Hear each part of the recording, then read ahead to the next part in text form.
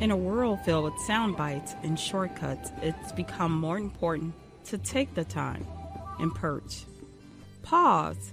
Evaluate responses to circumvent harm. Come perch with me and see things from a higher point of view. Well, another day, another perch. So the conversation, we didn't even begin to scratch the surface. So it's leading us into a second episode. And this one, Toby, I'm going to let you take it away because it was all about me, the first episode, even though I didn't get to a fraction of what I want to talk about. So now it's all about you. Well, it doesn't have to be all about me, but it's all about some you. Interesting Toby, things. It is all about you. Well, okay. Well, anyway, when we started to talk about this topic, there were a couple things that immediately came to mind, and I'm curious of your thoughts around it. And one of them is that, as the topic is, What's the topic? You don't celebrate a fish for swimming. Okay. Right? Okay. So the first thing I could think of is I kind of personalized that and said, the number of people that post on social media the most asinine things and somehow pass them off as being either newsworthy or worthy of my taking time or anybody taking time reading them. To me, it's fascinating. So I started to look at the psychological aspects of social media. Many of us didn't grow up with social media. Our kids, obviously, it's all they've known, whether it's Instagram, TikTok, Twitter, Facebook. But my mom used to call it my face. Are you on my face again? I'm like, Mom, don't, no, so, no. But it's amazing that you start to read some of this stuff, and it's incredible. And then a number of people have done studies on it. So I'm gonna quote some of those, and I'd love to get your feedback. Mm-hmm. So one of them is from a reading or a blog on everyonesocial.com, everyonesocial.com. They talk about who's involved with social media sharing and the reasons that they share information. Mm-hmm. So I'll throw a couple of them out and get your feedback. So one of them they say is people who are altruistic or altruists will share content to be helpful. Hey, this is going on or that's going on to be helpful. Then there are the hipsters, and they share cutting edge and creative content that builds their identity, not yours, not anybody, but their identity. Hipsters. Then they've got, keep that in mind. Mm-hmm. Then they've got boomerangs, and boomerangs share content to get reaction from audience or to seek validation. And these are the people who post crazy crap, Trump won the election or something like that, and they seek feedback because it helps them, it helps their standing, it helps their status. It seemed like majority of them are boomerangs to me. Yeah, so a lot of boomerang going on, and you see it in all walks of life. If you follow sports like I do, people will post things like, "Hey, that was the worst play I've ever seen," or "Hey, this team just threw that game," and you're like, "What are you talking about? It's ridiculous." They're looking for that kind of a visceral response. So is that the conspiracy theories? No, those are just boomerangs. They're people that are eliciting a response to seek validation or to get further feedback. And then there are connectors. Those are people that share content to stay connected with others, make plans, things like that. And the other one that I added is the oversharers. Now, he didn't have it on his list, but I'm going to add the oversharers. Wasn't no, because to me, oversharers is one that have nothing better than to share meaningless crap in their lives for no apparent reason. So let's add oversharers to that list. Okay. So, what do you think? So if it wasn't for Perch Podcast, I know people like this woman does not exist on social media. I'm a very connective person, so social media is so troubling to me. I get it from surface. I get it on business. I know people say, well, you have a podcast, and why would you do a podcast if you have a problem with social media? I was like, but the fact that we literally have created, social media has created a society that's so desperately longing to be seen. Mm-hmm. I don't care what it is. I've seen people in the hospital with IV drips, and before they tell their family, I've seen, people making a bologna sandwich. I don't like bologna, and I damn sure don't want to watch it. So don't give it a like. I'm just like, all of it. Look at your child needs to clean his nose. All of it. I don't want to see it. Like, everybody wants to look at me, see me. And what really is disheartening for me is I know people don't have bad intentions, but when it's like, hey, I'm in Europe. Hey, I'm over here. Hey, I'm I'm over happier with there. that than, hey, I just made a toasted cheese sandwich. But At least going to Europe it requires some level of effort. It requires them to give a damn about the rest of the world, to show that they like to I just travel, said to all of share it. I'll pictures. put all of it But in the same but umbrella. hey, I just made this great bologna and cheese sandwich. I did. But I wanted That's to all they touch can on afford something is else. bologna and So, cheese. They can't afford Europe. how about Europe on a bologna and cheese sandwich budget? Wouldn't that be great? No, I just So Jonah Berger is a professor at the Wharton School of the University of Pennsylvania. He wrote this book called Contagious: Why Things Catch On. And what he talks about is that he argues that there are two primary reasons why people like things on social media or post on social media. He says it really comes down to status and emotion. And so one of the things that he calls out is that there's a gentleman by the name of Joe Matsushima. Joe, apologies if I got your name wrong. And he's the co-founder of this company called Denizen. And he was the brain behind this viral hit. Now, stay with me on the title here. Tiny hamster eats tiny burritos. Okay. This thing went viral. Now, I'm sorry. I don't even like the name, much less think I'll be intrigued by tiny hamster eats tiny burritos. God is So not why? pleased. What is this nonsense? Exactly. So why are we so enamored, pray tell, Miss Porter, with tiny hamsters eating tiny burritos? I know you're not looking to me for an answer. Boy, I don't think I've ever had you go speechless on me before. I really try. This is when Perch really, you have to go into the overtime. I really try not to judge people. I really try. I try. God knows I try. I She could be but trying I to, by the way. don't understand. I don't understand why. And I get clickbait and I get, people are so obsessed with their fingers and scrolling. And I think maybe it's math. I think that's it. Maybe I figured out the problem. It's math. Oh. So, it's so much garbage out there. They're so excited to see something that wasn't really just garbage. It's garbage, but it's a different kind of garbage. Oh, unique So garbage. it's very unique. Very unique. All right. Story for another day. Right. So maybe that's why things just like we're so, it's just overload of content and information or whatever. So any little thing that takes us out of all our stupor and makes us laugh or be like, what was that? It goes viral. And what does that say about our society, people? Yeah, well, it's interesting because the article goes on to say that not only positive things cause this emotion, but negative things as well. And the author said negative emotion can ignite social sharing just as much as positive emotion. Outrage can cause people to share just as much as a funny video. So it's not surprising that the study found that anger is the most viral emotion. And the example that they give, and tell me if you haven't seen 20 of these, but you're not on social media as much as I am. Stories like a waitress being left a $0 tip sets off a firestorm of social media sharing. Now, first of all, the first thing I say is, waitress, really? The 60s called.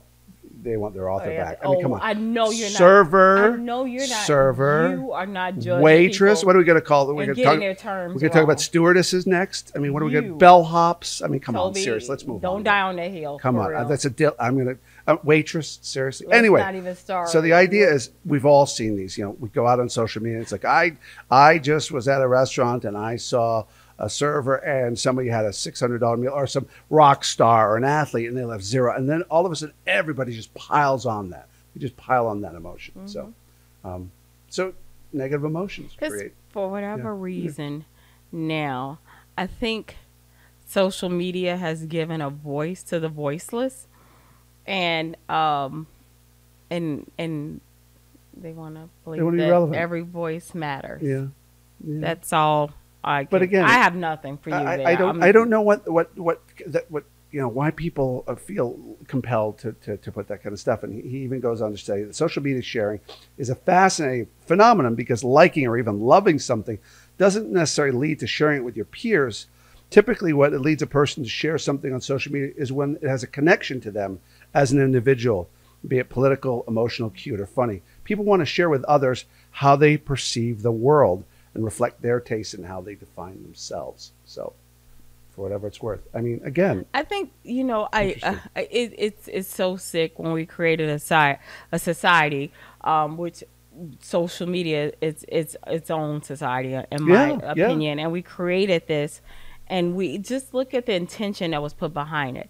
We told people to follow me, to like me, Hmm. and to heart me. Right. Did anyone pause to think about, like, literally, if that's not cultish, Yeah, and those are are those not emotional words sycophant? But that we, supposedly mean a lot more. To like somebody means you should probably know them, not just if somebody posted I had cornflakes for breakfast and you like that idea. What does that mean? What so, does that but really does that dishonor the word like? I mean, let's go. So you went there. Let's go there. hmm So we created a world, a fake world, a global world where we don't know each other, and we invite strangers to follow us. Just let that sit for a while. hmm Five, yeah, 4, 3. That's it. Who would say to a stranger? It's all, now let's put that in real world context. I'm out at a bar, and it's like, oh, and there was an app. I can't even call it an app, where like it was a dating app, and you know, I was gonna call it. I can't even. It makes me sick. I'm not gonna even call it. But in this app, it was designed when you have it to go out and let other single people know I'm here. I'm single. I'm ready to ready to mingle. mingle. Oh, like seriously. So you invited strangers to know that you're out in an area. Find me, follow me, to strangers. And our cat has decided to join the conversation Well, because she always has something to say, doesn't she? Maggie has had, she's like, I want in on this. Exactly. But yeah, so I really wish people would think, and then we created, and then we wonder why, after we created this society to say, follow me, like hmm me, and we literally look at numbers, and oh, I need to get more followers, I need to get more likes. So, big question for you: What did COVID accelerate this? Did COVID create more of a feeding frenzy for this type of kind of dysfunctional relationships, if you will, where people just said, "Oh, I have to stay home to be safe. The only way I can socialize with people is through social media," or was it well on the way to And I'm ruin before that? sure, I don't know that, and of course, I'm just going to give you my thoughts, but I'm sure that they've done studies and research. One thing we all could see, that the positive, I think maybe COVID even caused people to kind of shy away from it, because it became embarrassing how many hours that Mm, you, as soon as Apple and all these other companies start creating your screen time, mm, people kind of got a little shame. I was like, oh my God, mhm. and so then you saw people, which is kind of sick too, because then you saw, people start crocheting and knitting and bake, and then it was like people became obsessed with baking bread during the pandemic. But is it But possible it's that one all, of the fish for swimming type of things is hmm that people started to post their everyday things because it was the only way that their friends could see them doing these everyday things? I did the laundry today. You would have known that if we were communicating and we were going out and we had a normal life. But COVID has locked us down, so I'm going to tell you I did laundry. I mean, is it possible they that were it? doing that way. Okay. Don't even. They were doing that way before Yeah, COVID. I agree. But one of the big changes, seismic changes, Hmm is we stopped going to work, right? If we can kind of transition to that. So we stopped going to work. We started now to work from home. And so some people, some professions were already doing that, but then the majority of people were not accustomed to working from home, right? So all of a sudden we changed the dynamic of how we socialize with people. And now I would argue it made it harder for us to know whether we were applauding a fish for swimming or for, like my analogy in the previous episode, a fish for jumping a foot and a half. So are we now Sit up there for a applauding? foot and a half. He, You really go, every time we tell a story, you go give the he fish was more he was inches. incredible. He was incredible. Okay. What an athlete. Well, Anyway, so the idea is now all of a sudden people are working from home, mhm. and there's a certain expectation that people have to be recognized. And if you're at work and I'm in the office and I come over and say, "Hey, boss, Oh. here's the work I just finished," and the guy says, "Great job, great job, great job." Now I'm sending an email and I'm sitting waiting for this accolade. I'm just waiting for it. I'm just waiting. I refresh. I'm waiting for it. It's going to come by any second. I'm waiting for it. Refresh again. Maybe the boss went to the crapper. Okay, wait a minute. I'm waiting for a refresh again. Has this changed the level of what a fish swimming is? I gotta tread lightly with this one. Ooh, I gotta tread lightly, cause okay, I am just sharing my views. because I do have an employees, So, and I do have. So I am just sharing. You know how they do that? The thoughts and opinions of not yours. do or not one of the- necessarily. Yes. Yes, this is just a perch moment. So people perch. I'm not saying this is what Tree should believe. However, comma, Mhm. um, corporate America now, and I was just reading this, and I had some articles to support this too. Is into recognition, praise, recognition, recognize, praise. How often we are literally measuring in corporate America, not necessarily my corporation, at corporations, they measure monthly praise. Did you let a month go by? Did you, how often, the level in which you pray? It goes back to what I said the previous podcast or whatever. What are we applauding? Actually, what are we praising? What are we recognizing? Because if it's not real, for me, I don't want it. In relationship and everything else, if you literally, your quota is you have to praise your employee once a month, and on the 29th or the 30th, oh, Tricia, great job, keep it. But this is the society where we are creating. That goes back to look at what we were creating. It starts with the follow. It starts with the like. Now it's in corporate America. Now it's in our homes. It's participation. It is literally take the trickle down economics. It is trickle down. That's my point. And I was going to go We there are to say, agreeing on isn't it something. because we started at an early age and people accepted that praise? It gets back to what you said before, the seventh place trophy. I'm used to getting praise for I won't necessarily say underachieving, perhaps just doing what I'm supposed to do, and I'm used to getting that praise. I'm used to getting praise from my teachers for doing just the most basic. I'm used to getting praise from my Disney dad or my family because my mom and dad are divorced and my dad doesn't want to say nasty things about me in the few times he sees me, or my mom recognizes that it's difficult for me growing up without a father. So we've created this culture, this expectation that we are now going to praise the normal. So now this person moves into the workforce. What are they looking for? They're looking for being applauded to swim. So let me just be totally transparent. I did not grow up, and I recognize my weaknesses and I recognize the lack thereof. When I had a restaurant, I owned a restaurant in California. It was a shop owner that was next to me. Shout out to Veronica Ramirez. I haven't seen her in years. Veronica didn't have any children, but she was a hardworking, Mexican woman who had a big family, and she loved her nieces and nephews, and they were like her kids. I learned so much from Veronica watching her praise her family and children. I had never, now, mind you, I was grown with 2 kids of my own. I had never seen children praise for, like, she was, thank you, mija, for every little thing. And I started watching that, and it was like, wow. But it was true, and it was real appreciation because they were good human beings and just good kids. So she was enforcing positive behavior. She was enforcing. She wasn't part of it. Absolutely. But because I grew up old school Southern raising, like, what am I thanking you for? Right. You're supposed to cook. You're supposed to clean. You're supposed to wash. I didn't even know what, I don't even know what it's called. What is it called when it gives you, when you have chores and they give you allowance? I feel like a game allowance. show. Yeah, real. When you have sounds chores, like, sounds yes, like yeah, allowance. When you yeah, have allowance. Yeah. Allowance. Yeah. I allowed you to live in my house. Well, I allow you to eat my food. But what you're talking about here is something we talk about in corporate America all the time, and which is different people are motivated by different things, right? You'll meet people that say, you know what, you can call me whatever you want as long as you pay me, or I get a raise, or I get 3 weeks of vacation a year. And there are other people that are like, all I want to do is receive praise. You have to appreciate me. I need to feel appreciated. But shouldn't so it- isn't it possible, and then I'll shut up. Isn't it possible that at an early age we recognize these traits in our kids and say, oh, this young man here, he really needs praise. He either lacks confidence or he needs that, and that will drive him to greater things. So this is what I have to say, because it sounds like double talk. It's like, wait, Tricia, are you for? I am for what is real. I am for what is genuine, and I am for what is honest. That's it. And I think, and it's for our children, for everything else.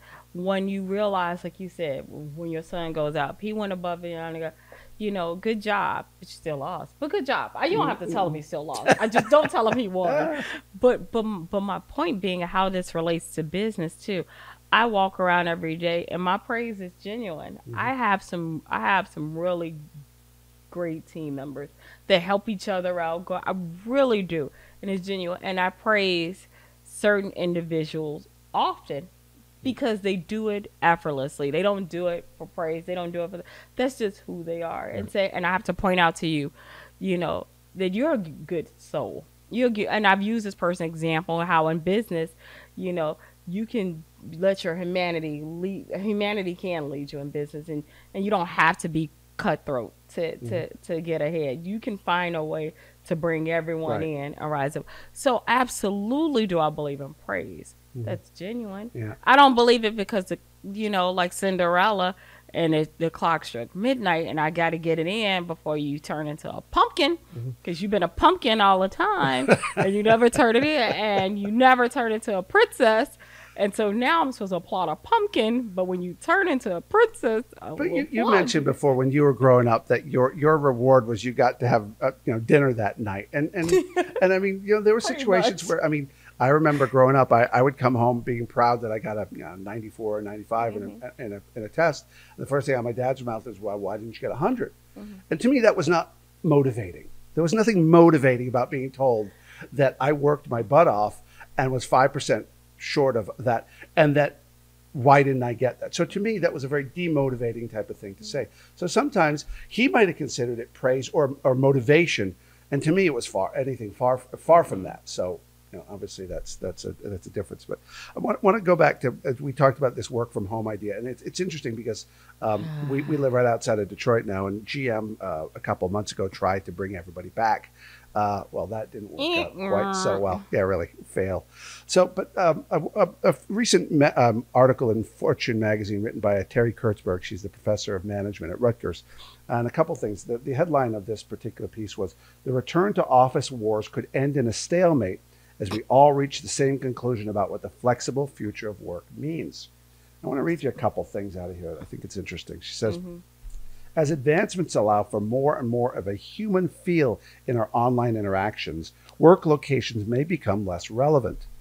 In the meantime, when working remotely, we need to know what our work comprises and what criteria allows us to know whether it's done well. This is the holy grail. What makes us know that this job, another job, or any job has actually been successfully completed? Lately, we've seen a large number and variety of attempts to make hybrid work work. It turns out we've learned a few things about what doesn't work. It doesn't work to have employees commute to the office only to find themselves alone, logging into online meetings just as they would from home. It doesn't work to have some people on site and others dialing in. The imbalance in being fully part of the conversation is apparent to all. Preach. It doesn't work for leadership to be in the office while technically allowing some to work from home, because those who show up end up being favored and everyone knows it. Well, the church say amen. That's all I have to say. It's, you know, so of course you and I both work remote. I work in an office, you know, more often than you. This is what I should get tired of saying this. Two things can be true, and in this instance, when we say, you know, because I think around the globe, for people that work remote, the discussion was, you know, can we go back? What is normal? Can we get back to normal? And I'm saying, to say remote didn't work, I think it's disingenuous, just because for the fact is we know the IT department have been remote for over a decade. Many have, yeah. Well over a decade, across the board, and they've worked in this environment, you know, well before a pandemic. So it has been done. So when people say remote work doesn't work, we know that's a lie.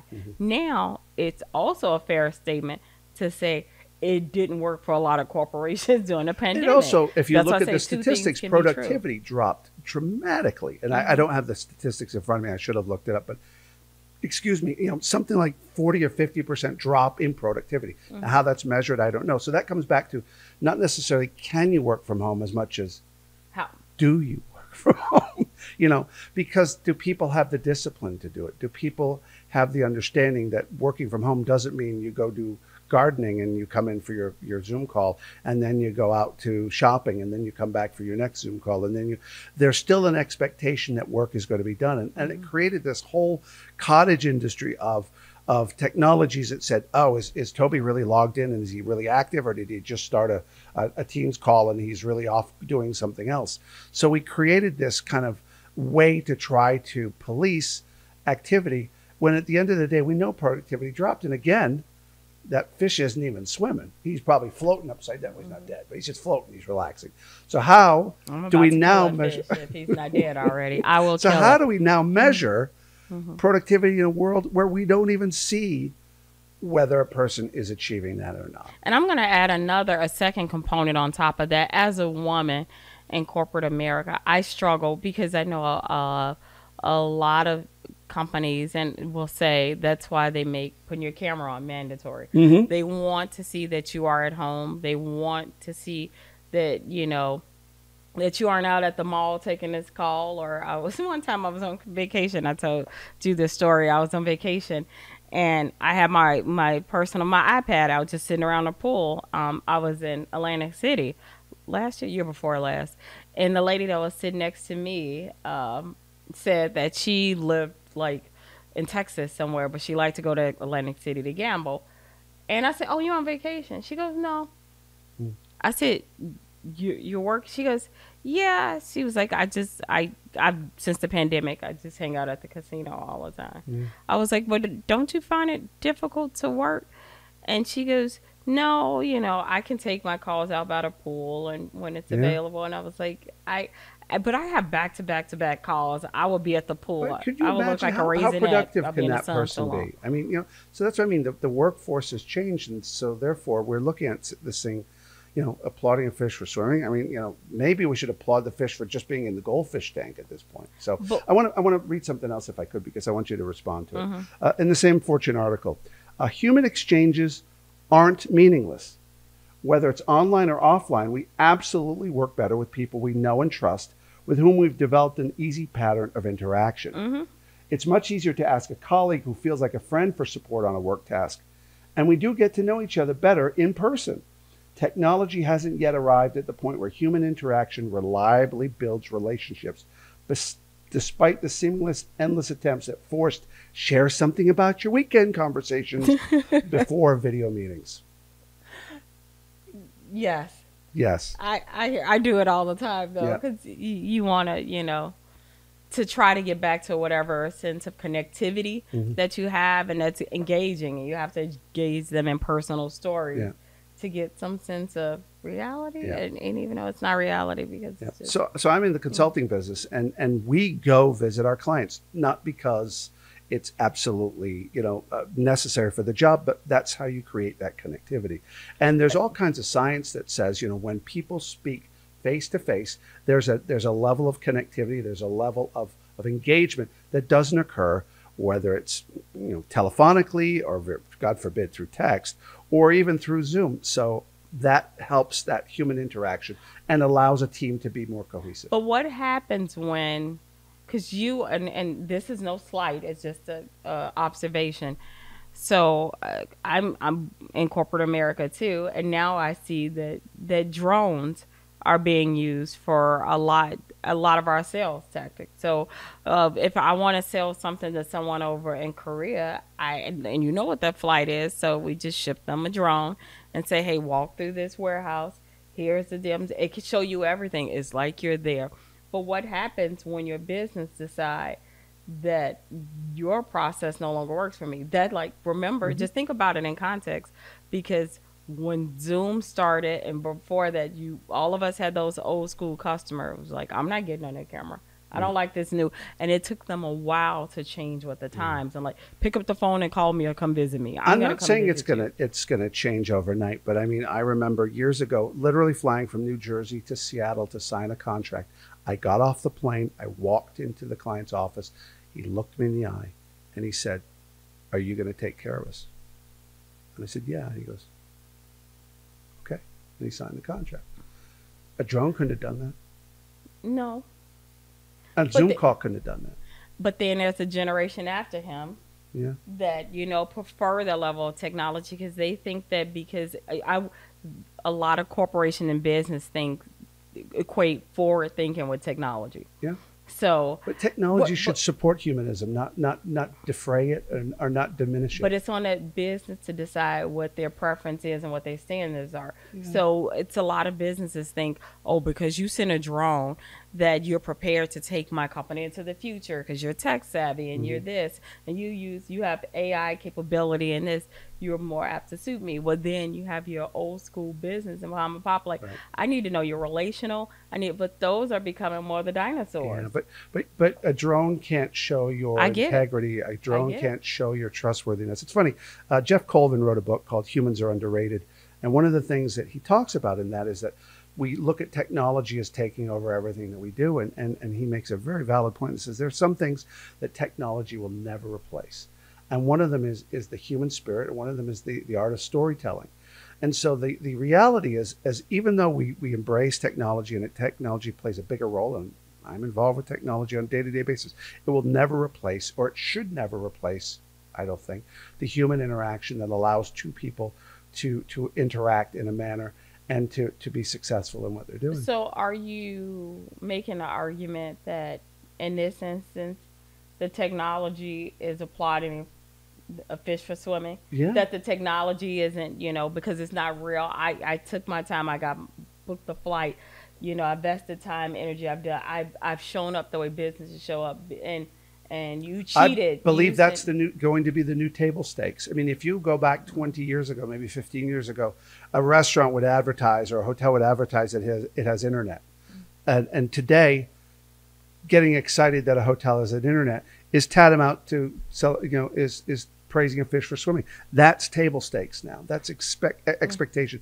To me, to go above and beyond is to keep the human element in the business world that we But live I in. would honestly say, and we've stayed at some really nice hotels, and I get kind of like I don't, and I get the point of that a lot of hotels hasn't progressed with technology. Yeah. I was like, why do I still have 232 cable channels in your hotel room? Why can't I just take my iPad and watch what I want to Sure. watch and Yeah. smart TVs? Hmm. And I get the revenue share and everything Yeah. behind it that too. But Yeah. Anyway, but mhm. so the last thing I wanted to talk about, and I think then we'll probably call it, is this idea that mediocrity is acceptable. We kind of talked about it before, and in fact, I saw an interesting article by a film creator by the name of Mandy Harmon. She calls it "Why We Need to Embrace Mediocrity." And what she talks about in that is that we tend to put a lot of pressure on ourselves to be more than mediocre, and maybe mediocre is okay.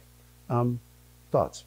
Say that one more time. That one didn't She resonate. said that really we put a lot of pressure on ourselves to be more than To be more to be than. more than Okay, mediocre. I And missed that so part. we create something, and then we start to second guess: is it really good enough? Is it really that good? And then we say, you know what? It's mediocre. It's fine.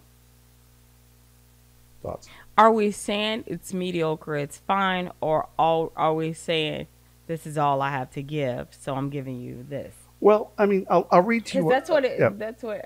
I'll read to you what she said. She said, on the surface, it looks like we are worried about how people react to our work. We perform mental somersaults to combat the fears and hesitations, asking ourselves questions like, what if people hate it? Will it prove itself in the market? What if it doesn't perform? Or what if it goes unnoticed altogether? But these fearful thoughts are a Trojan horse hiding behind an even deeper mental hurdle we face. And that is, if we're truly deep down thinking, what if I don't like this? What if it isn't worthy of my effort given? What if I'm not good enough to create the picture I have in my head? So, Ooh, that's powerful. yeah, yeah. I, oh, that's good though. Mhm. Because I think that's the lens that I know it's hard that we should look through it too. Because at the end of the day, we all have to, goes back to the every tub episode. Every tub has to sit on its own bottom and leak its own water. We all have to be accountable for what we do in this body and what we say and how we show up. And I can tie that back into business too. You have corporations selling their soul, for a profit, and I'm not going to get on that subject because I could talk about that all day. Because it used to be in business, the key, they would say, we turned a profit, Well, it's funny And I've been because in business that long to know that that was aspirational to turn a profit year over year over year. Now and then we went to hell in a handbasket when we started measuring it, because then it was like we went from 5% to 10% to 20% to 30% to this to that, to it's like, and if you don't, and it goes back to our society, business is a reflection of society, and if you don't turn like the Michael Jackson, analogy I got earlier when he had Thriller, you break every record in a book, and you still need to outdo your highest yeah, record. yeah. And I think you hit on something there a moment ago, and that's cultural. And in our culture, in the Western culture, it is a feel good right now moment type of thing. You said we turned a profit. There are other cultures, and I hope we talk about this at some point in We Perch. will. Other cultures around the world that play the long game, and you look at them and they invest in a long term strategy. Whoops, and a long term future. Um, and I think that to a great extent, we accept mediocrity in many cases, and we applaud that fish for swimming because it meets our narrative that we need right now. And we're going to applaud you for swimming the next time as well. Instead of in other cultures and other places where we're playing the long game and looking at what the long term viability is of exceeding. So That goes back to that Africa. We talk about other cultures, the African proverb, if you want to go fast, go alone. If you want to go far, go together. And that's what we have to. And corporations want to go alone. They yeah, want to stand out. Disruption is leading, yeah. us astray. Well, I think we covered a lot in this time, and I think we're going to call it a day for today, and we'll pick up where we left off. Are we going to cover this episode or this topic a little bit more? Or are we going to let this one hang? What do you think? I think we let it hang, All right. and if Perch people tell us that it's some, like, you guys got close to the surface, but I wish you would have talked about this. And we'll come back Then to let it. us know. Again, always a great conversation, and the whole purpose of these conversations is not just to be conversational; it's to really push our thoughts and push the way we see things and our views, and put them as many lights as possible for us to just think again. So thank you for joining us. And until we meet again, We'll chat again. take care. Bye now.